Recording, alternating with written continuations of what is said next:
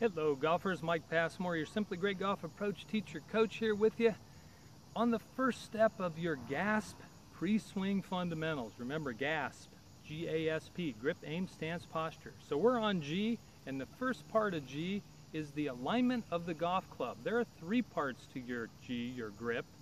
Alignment of the club, which needs to be matched up with the alignment of the hands, that coordination, and then the proper tension level or grip pressure. A lot of people don't know that the club should be aligned this way. So when you have the club just out in front of you, you go down the shaft, straight out the bottom line on the club face. But I can tell you that 90% of all righties have that club face turned in, and actually lefties too. But they've got the club pointed in. We'll just call this for righties. Lefties, you know, just reverse it.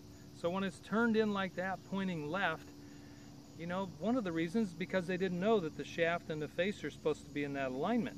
So when I finally get people to put this club in this position, it feels open to them. It feels like it's like that. It's not. It's just the way it should be aligned. But you're used to seeing it like that. The other reason people play with a closed club face is because of our natural instinctive hitting motion, where we thrust and pull, we lock our wrist, and we don't get that club face to square up on time. We come in locked up, holding on, so eventually you get tired of that slice.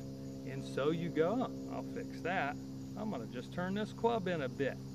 Okay, and then it maybe makes it a little better.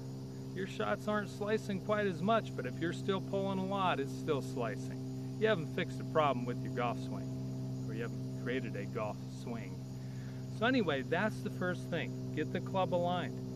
The next step on your grip will be alignment of the hands, which is going to match up and coordinate with the alignment of your golf club.